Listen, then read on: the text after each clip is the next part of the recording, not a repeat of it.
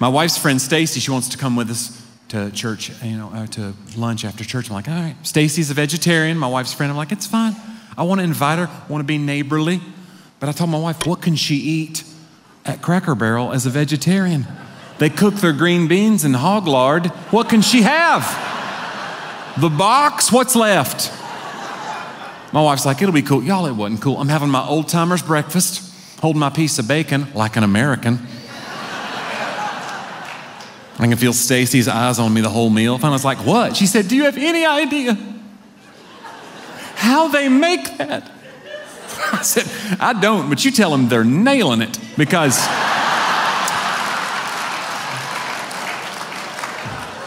this is like a hug from Jesus.